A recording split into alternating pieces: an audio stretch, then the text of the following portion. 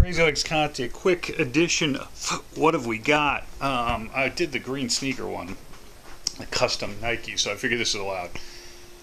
A while ago I bought Kevin Garnett's sneakers, not his actual sneakers, but his sneaker line, although by the time I bought them, wow, what a mess I am today. Look at that, that's just dreadlocks and glasses. This is not going well at all. He had already defected his lifetime contract with Adidas to go to a Chinese company. I can't even remember. I looked it up. Really bulky black shoes, and I couldn't get them anyway. They were like $150 out of China, and I couldn't get them. But these are the ones I wore, his old ones, his lifetime contract Adidas. And I've had them for like 2 years. I think they might be the most indestructible shoes ever, much like Kevin Garnett's spirit, intensity on the court. Indestructible. But I wore them in the rain in Brooklyn.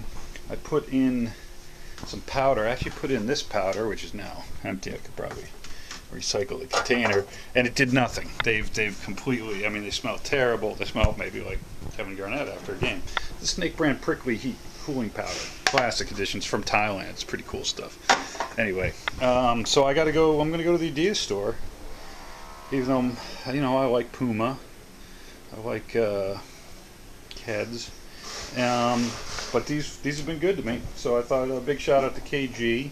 They have the Shamrock with the 5 on it. I mean, they just smell awful. Team signature. I don't think they're gonna recover, but I'm gonna wear them one more time. And let's go. I saw that commercial with the giant shoe. I just want a giant shoe, so I'm going to buy one shoe instead of two, just to make it twice the size, and hopefully that works out for me. Crazy Legs Conti, what do we got? Kevin Garnett sneakers. Rondo.